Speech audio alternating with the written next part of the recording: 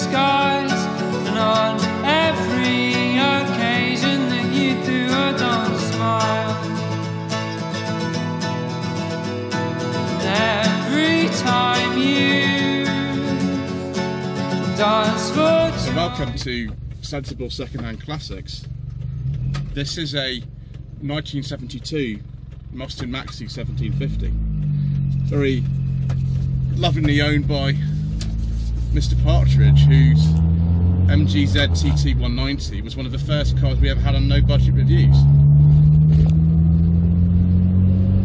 I'm very grateful to him for letting me have a go in this quintessential British classic today.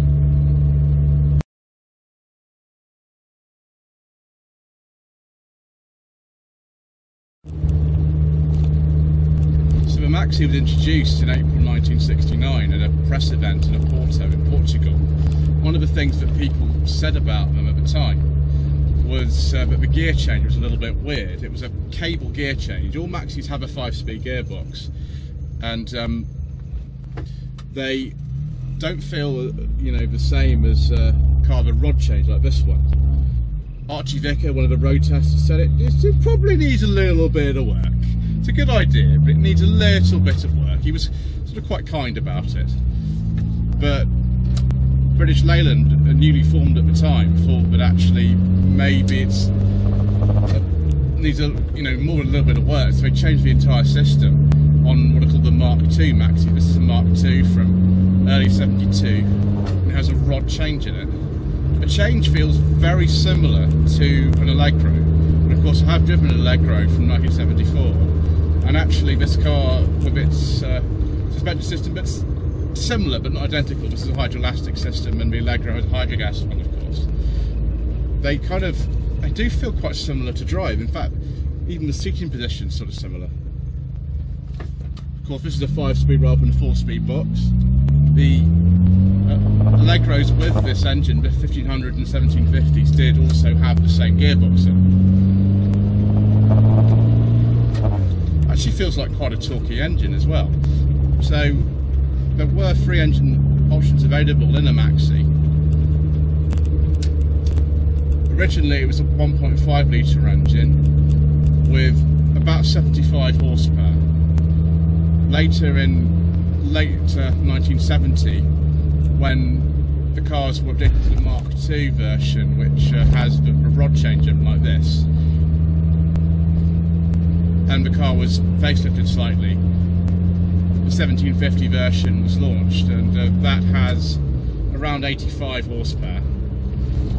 Later in 72, after this car was made, the HL version was launched of a 1750, and that has about between 91 and 95 horsepower. I don't know why, I've seen different things about that. It does also have servo assisted brakes and an all-synchromesh box, so it's a little bit easier to drive than some of the other cars I've had at this age. In 1977 they updated the suspension in the Maxi from this hydroelastic system, which was common to things like the ADO 16s, which are the 1100 and 1300s, and also the Mark II version of the Mini. They updated that to hydrogas, which is in the Allegro, and also in the Metro until, well, until it became the Rover 100 and died in 97. So there is actually a company out there, and multiple companies. I'm sure one I know is run by a gentleman by the name of Ian Kennedy, who has actually worked on this very car. I think it's called Hydrogas and Hydroelastic Services or something like that. I've got that wrong. Engine makes a nice noise. It's very soft. This isn't by any means a sort of sports car, but the steering, to be honest, is pretty good. The car seems to go where you want it, although it's not as direct as something like, I don't know, an MG Midget or something like that. Of course it isn't. This was very much designed, though, at the sort of person who wouldn't be interested in that kind of thing.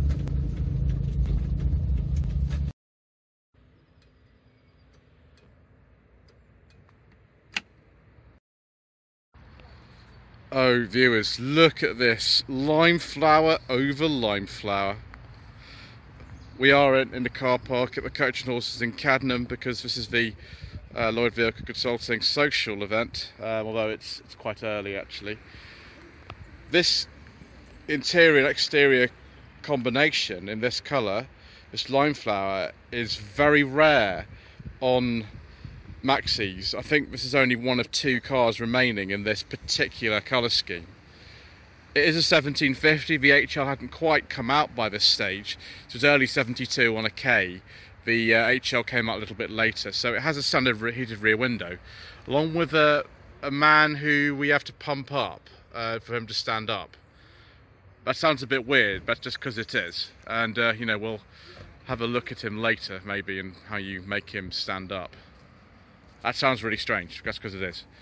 So, no reversing lights. They weren't required, I don't think, until about 1980 in this country. So we haven't got any. We've got one of those things to stop you getting electric shocks, and the exhaust has been moved to the middle, so it doesn't really give you any extra power. It just actually makes it sound different. No electric aerial, just a normal aerial, and of course the prerequisite Welsh-based YouTube channel sticker. These little things to stop you damaging someone else in a car park. Door handles and doors off a land crab, and look at how much access there is to get in. This car is smaller than a Peugeot 207, and you know we don't really like these on the channel, viewers, but we do like a nice Maxi. And that's Mr. Partridge's driving position. He's a bit taller than me, and look at that. It's really good for a car of this particular era. I mean, the headroom's not the most. I've got a little bit, but you sink down into this enormous vinyl bench seat. We've got period upgrade speakers on here, because that is actually a cassette player. I don't think it's from 1972, I think it's from a little bit later. He's put the sheepskin seat covers on for me, and we've got the interesting seat belts that I'm going to have to deal with later again, which we don't particularly like, but we have got rear inertia reel seat belts, which is a very good idea. Ashtrays, of course, ashtray at the front next to the window. I think we've got maybe even more than that, but there we go. And a 5-speed gearbox, which is common to all Maxis, of course, because they all use the same engine too, the 1.5 or 1.75 E series.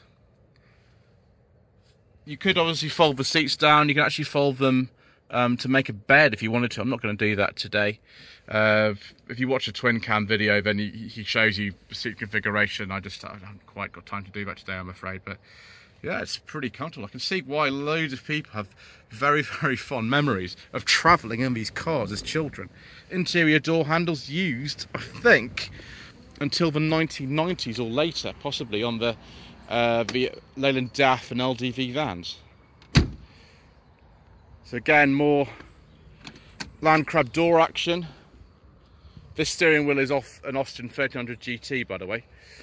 We've also got a row of accessory things down here.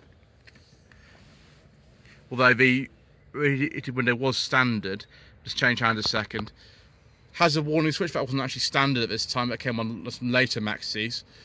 That one's a heated window, and this one here, the sort of blank unmarked one, that's an intermittent wiper. So I think this has some accessories on it, would have been ordered at the time. Indicator stalk on the right hand side, that does actually light up when you indicate. Fan speed is just there. Fan speed just there. That's actually the wiper switch. Choke cable. This is an aftermarket radio that goes to the speakers, and that is the hot or cold for the heater. That is the position of the heater. And I think we can look in the glove box, although I don't think my secret mission documents are going in.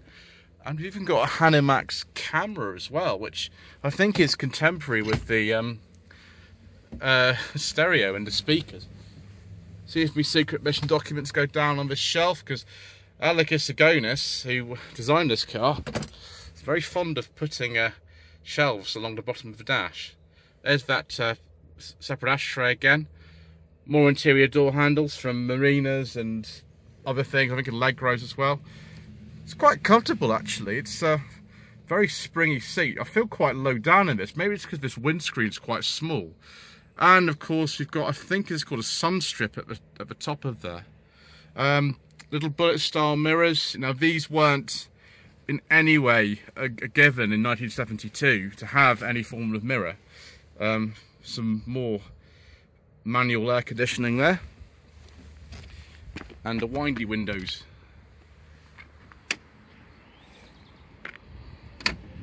This car's been fitted with period Rostyles with the plug hole of despair. It's not cosmetically perfect, this.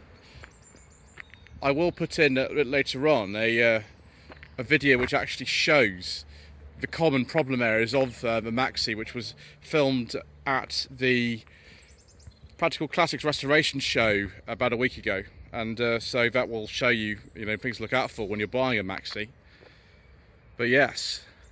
Let's have a look actually at the hatchback, because it's all the five doors, 5 speed, 5 seats, and then we'll take a look under the bonnet. So apparently, twist this, stiff. Right, one of the things I think that can happen on these is the boot struts wear out. I mean, it's an old car now, but these are really stiff and you actually have to push them down. The spare wheel should be in a cradle underneath the boot floor, but because of this centre exhaust, that's not there anymore.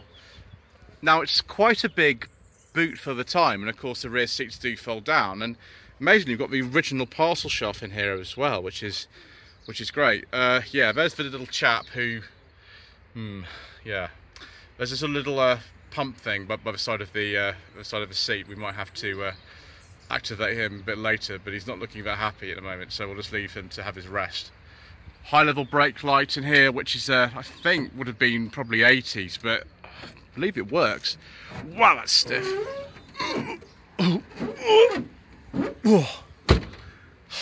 Gosh. Okay, it's my workout for my left arm. Let's have a look under the bonnet at the famous E-Series engine.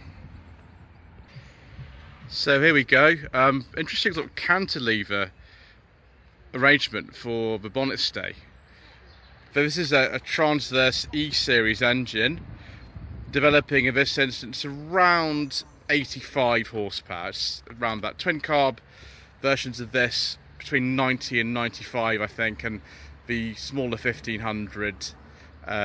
This is a 1.75. The 1500 is about 74 horsepower. They're a bit slow apparently, the 1500 Maxis. But yeah, there we go. They've got servo brakes in this, which is good. I like servo brakes. Radiator is on the side, and as far as I remember, this is transmission in sump, like a later Metro or a Mini or something, which is obviously interesting. And yeah, the good old hydroelastic system. This has been pumped up recently, this hydroelastic. Now very late Maxis were just known as Maxis rather than Austin. I think about 77 they dropped the Austin in, but this proudly wears its Austin and Maxi badges. HLs would have had a different badge from this.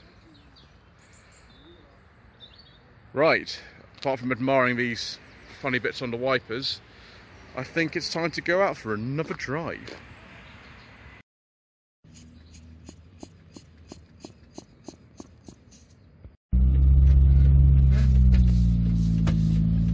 Driving this car on the roads just on the outskirts of New Forest is an absolute joy. It's beautiful weather today. And yeah, just the gearbox, it's so strange how similar this feels to that 4-speed in the Allegro.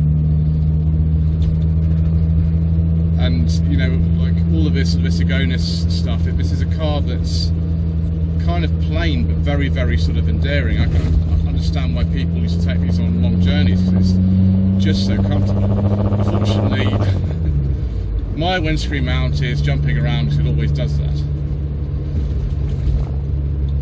Maxi wasn't really updated very much during its life. The sort of major thing that happened after the hydrogas system was introduced in 1977 was the fact that in 1979 the 1.5 engine was discontinued and then in 1980, mid-1980, the Maxi 2 version was launched, but really there's a Mark II and a Maxi 2 and they're not the same, so just be careful about, you know, designating what those are. But yeah, so by I think about 77 they dropped the name from the Maxi of Austin and we just called it the Maxi. Apparently after the rider report in British Leyland, that's something they should do to increase its appeal or something. But by 1980, this car's 1960s origins, and the fact that it used these doors from 1964 were very evident in an increasingly kind of aging lineup that British Leyland had of their cars. And so they introduced the Maxi 2, which had, you know, sort of a bit of a facelift. For the 1981 model year, they got rid of the chrome bumpers and replaced them with matte black ones, and there were just 3 trim levels: L, HL and HLS, and just one one engine, but with 2 power outputs.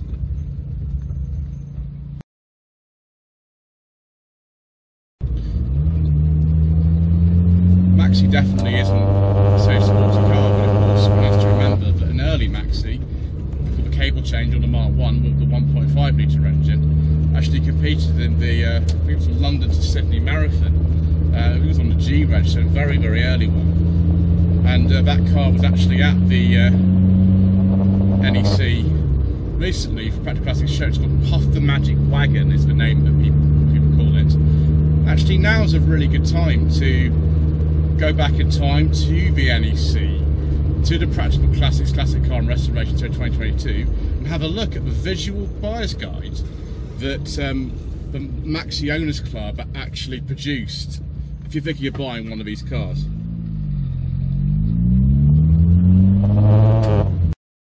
I'm just at the 2022 Practical Classics Classic Car and Restoration Show, and ahead of having a go in Mr. Partridge's Maxi, I'm just going to film you this buyer's guide, this visual buyer's guide that someone's very kindly done on this 73-74 Maxi 1750. So, twin circuit brake servo, clutch slip primarily, gear oil seal failure, metallistic engine mounts, city bar bush, oil leaks come as standard, twin carb exhaust manifold cracks, tops of inner wings rust, hydroelastic and hydroglass displacers and pipes. I think hydroelastic and hydrogas were used on the Maxi. Steering rack bush wear, front suspension butterfly bushes, handbrake mount fatigue cracks, rusting suspension mount, metallistic suspension bushes, rear wheel arch rust, petrol tank rust, a lot of rust, back seat damage, particularly on the Series 2 cars, parcel shelf sagging, tailgate window seal, Series 2 Clinch, I think this is Series 2, window seals with a curly ends, so sorry, sills and floor panels rust, and the door bottoms. Trailing edge here, and then the wing brackets, headlight surround rust, side light indicator. Thank you. So there we go, viewers. Those are all the things to look out for, as well as pitted, dented and rusted bodywork. I hope that's helpful for you.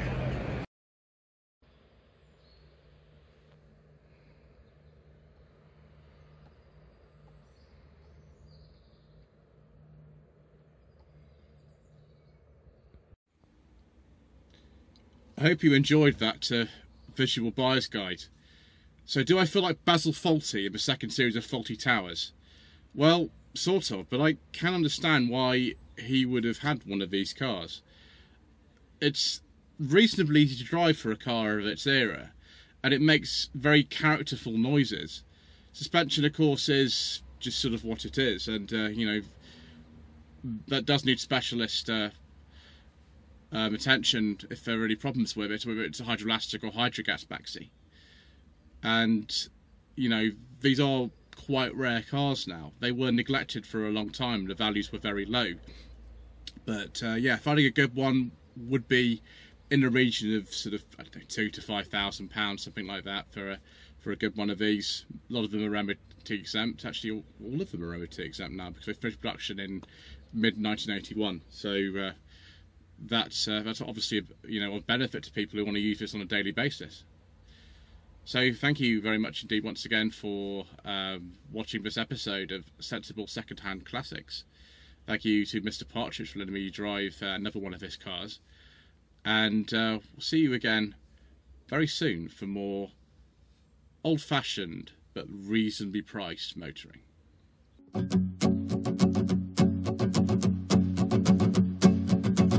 2, 3, 4.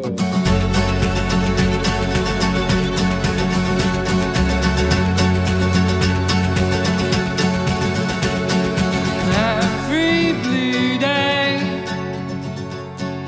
every day with blue skies.